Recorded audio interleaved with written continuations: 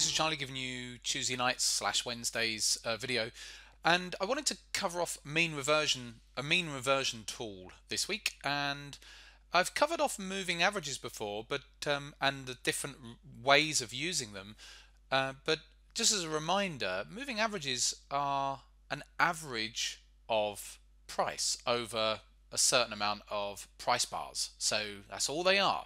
So I've got three on here at the moment. I've got a 20 period moving average, which is just each new plot on the 20 period moving average is just taking in the average price of the last 20 bars. And likewise with the 50, which is my black line here, that's taking the average price of the last 50 bars, and this 200 is taking the average price of the last 200 bars.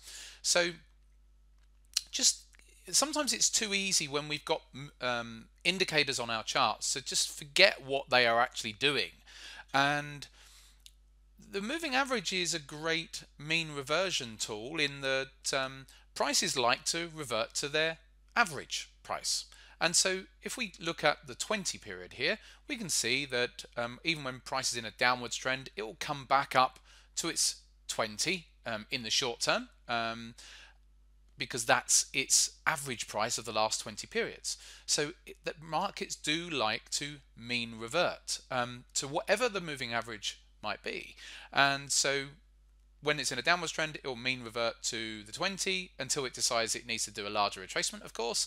And likewise, when we're in this short-term upwards trend at the moment, just over the last month or so, the 20 period moving average, we can see it just came, the pound here, came down to the 20 period just what's that, last week, and so mean reverted back down to its 20 then. So once you actually appreciate what these moving averages are doing, you can then start looking at different ways of using them to technically use them with your trading as well. Because if you think of them as a mean reversion tool, then it starts to open up opportunities, because I now know that, okay, where the price is above its 50 period moving average as well. So at some point it'll probably want to mean revert back down to that, although it's already done it since broken up there. But the average itself, the slope of the average, that's still sloping down at the moment. Maybe that starts to slope upwards. That starts to slope upwards as well. Again, that would make me lean towards, okay, if it does pull back to this zone, then price may bounce from that area. So, and also you can look at them as an area where you say, okay, looking like we're in a mean reversion or pullback period at the moment, and so where might a market want to pull back to? So even looking at this chart right now with no other analysis, I can see that this 200 period, my yellow line up here, is starting to come into play. It's not that far away. Bear in mind it's moving with every day that passes, moving down.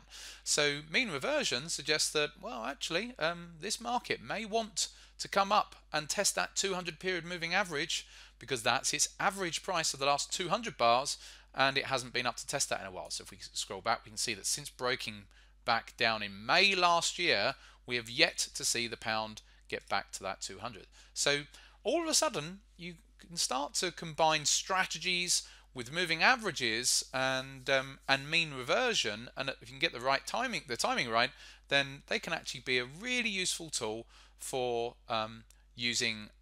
for identifying where price may actually be wanting to go to. It's a bit like a tractor beam sometimes. Anyway, some food for thought there, this midweek video. I shall see you on Friday for live trading.